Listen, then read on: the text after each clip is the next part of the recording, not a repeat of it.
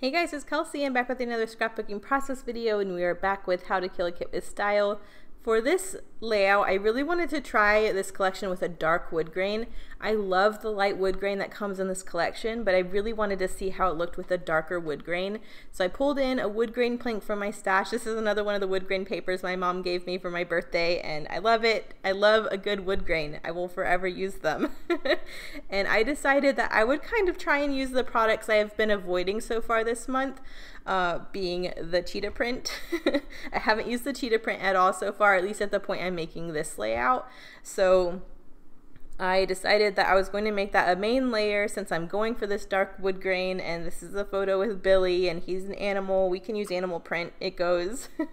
So this will be one that kind of looks different, I think, from the rest of the pages, because I'm going to start pulling in things on this one I've been trying to ignore. So cheetah print, I'm going to pull in some orange, I'm going to pull in some yellow from my 6x6 grab bag that Jennifer sent me, and some pieces from Allie, I think. So this is going to be a hodgepodge, but I really like how this one turns out, and it turns out so different than all the other layouts I feel from this kit, just because I'm getting that kind of stuff used up. So I decided to piece together two of the 6x6 leopard prints.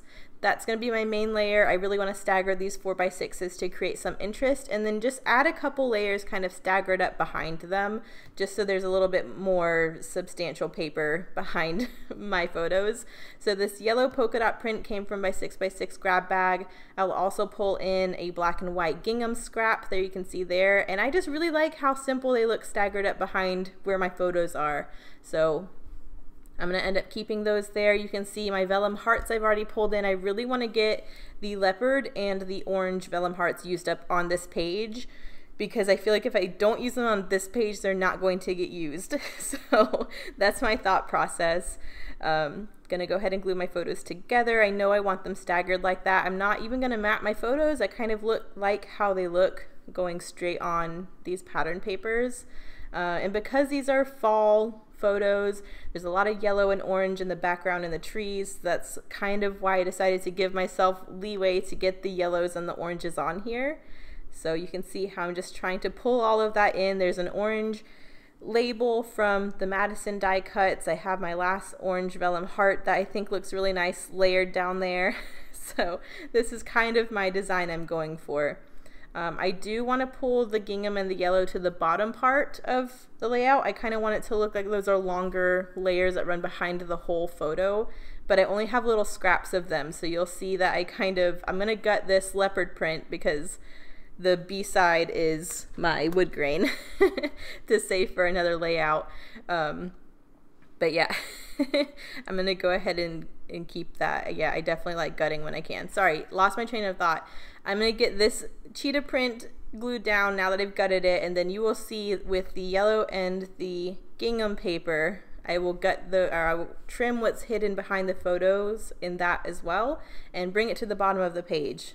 I don't know if that made sense. You'll see what I mean. But I'm just going, I liked how everything was laid out, so I just want to get it back on the page, glued down where I had them. So spatially, I'm trying to put it back where I had it, and now that I can see how much of this yellow and gingham paper is showing, I know where I can kind of trim that up to move to another part of the page. So I decided at this point that I wanted to ink everything. This has happened a lot this month, I feel like, where I've started the page not thinking I was going to ink, and then change my mind halfway through and then have to go back and ink all of the layers. But this one in particular I really thought would look nice with brown ink. I really don't like mixing brown and black, but I feel like pages with leopard print, you kind of get that leeway to mix brown and black. So that's kind of was odd to me, and I still don't know if I like it, but it's happening. So now that I have that top layer glued down, you can see the scraps from that I'm pulling down to the bottom. So hopefully to you that looks like one long layer and not just two little scraps. But I'm going to get those glued down. For a moment I think I like the vellum hearts over here on the left, just because there's more empty wood grain space over there. And so then I scooched the orange label and the orange vellum heart to the right, because I really like this diagonal flow all the hearts have together. But in the end, I really like how it was originally with the orange label to the left and the vellum hearts on the right. So I'll switch that back, but I just wanted to see if I ended up liking this way better, and I did not, so it's okay. I'm gonna get this part glued down. My layers are almost done, I think. I know I add a couple more bits, but these are the bulk of my design here. This page came together super fast too. That's another plus to working with just 6x6s. It's like everything's already a scrap, so you kind of use it how it is, and that really helps my process speed up. Here I am trying to switch it up. I'm thinking maybe I want one of the leopard hearts at the bottom and the other orange heart up with the other leopard print one, and I immediately decide, no, I don't like that. There's enough leopard print around the photo where I think both the vellum hearts look better away from that other pattern. And that's another reason I wanted to put the vellum hearts back over to the right. I have this huge chunk of this leopard print to the left of my photos. So I really felt like the page was unbalanced with that leopard print heart also on the left side of the page. So I like it better when those hearts are scooched back to the right. I think it balances that leopard print a lot better. In this top-down view, it looks like it's really hard to see those vellum hearts, but hopefully in the close-ups you can see those vellum hearts. You can actually see really easily. I think it's just the way the light is reflecting off of the vellum. It looks really dull and like it blends in. But I am surprised those hearts actually do stand out quite nicely in person. I do want kind of one more layer. I was looking through my scraps that I have of my Felicity Jane 6x6 papers, and I really like this black and white heart. So I'm trying to find somewhere I can include that layer too, just because we have this leopard print, we have the black and white gingham. I think adding black and white hearts would look really cute. I kind of wanted a longer piece of this heart paper to be a vertical strip across, or sorry, horizontal strip across the bottom of the page, but I didn't have enough because it's oriented in this vertical skinny strip. But I did have enough to kind of make it look like there is a horizontal layer tucked into the left. So I did decide to include that there at least. But I'm going to go ahead and glue all of this down, and then I think I will move my vellum hearts around again. And then I get to just play with embellishment after that. Yeah, I like how those hearts look so much better to the right. I think at one point I moved these hearts around so they created a visual triangle, and they were in 3 separate spots versus just 2 spots.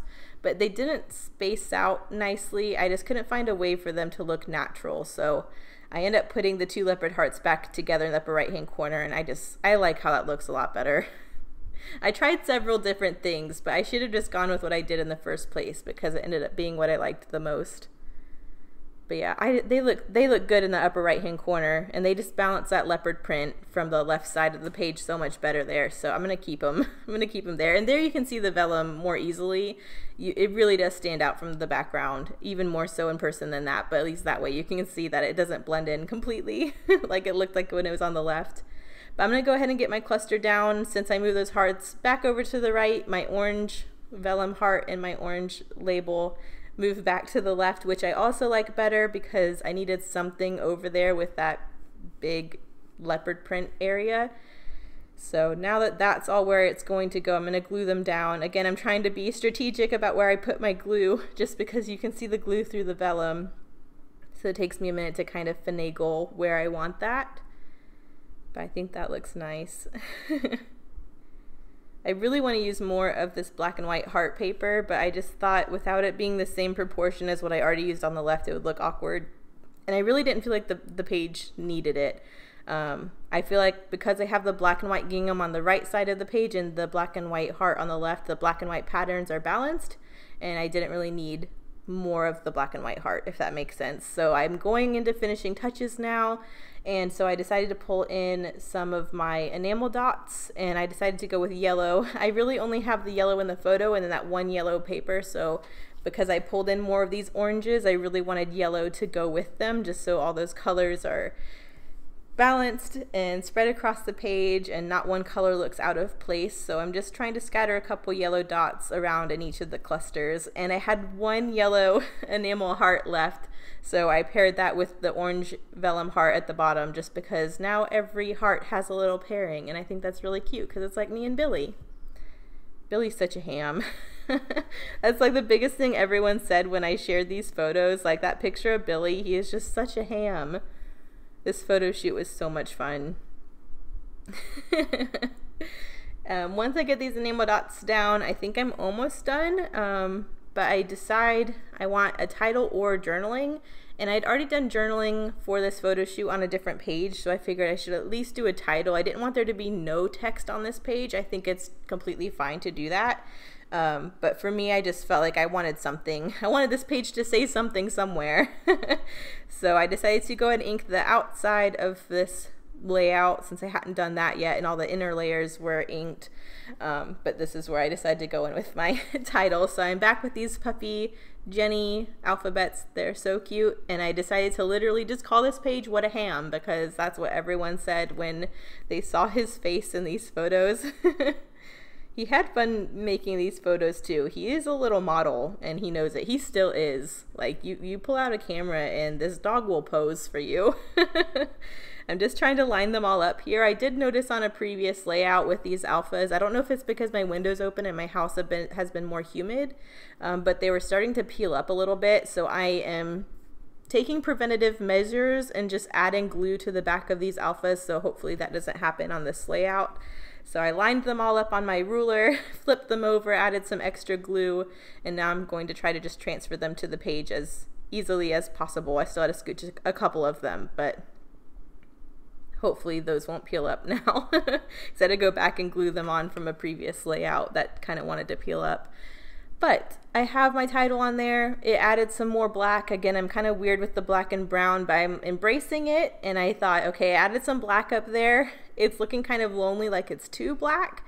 So instead of trying to find a different alpha, I decided to add even more black somewhere else. That way it would just look like it made sense. So I'm taking a scrap piece of black, cutting a border punch into it, and that's going to be another horizontal layer underneath these photos. I really like that. It kind of adds a grounding element and a place for these photos to sit, but it adds more of that black so that it's more balanced and the title doesn't look out of place by there being a black title on this very more kind of brown themed page. So I'm going to glue that down, and then I think that's my final touch. I think close-ups will be here in a minute, but I love how this one turned out. It's so different than the other pages I've made this month, because I did go with the dark wood grain and some of these other colors, but I really like how it came out. So here are the close-ups here in a minute. Thank you guys so much for watching, and I will see you in the next one. Bye.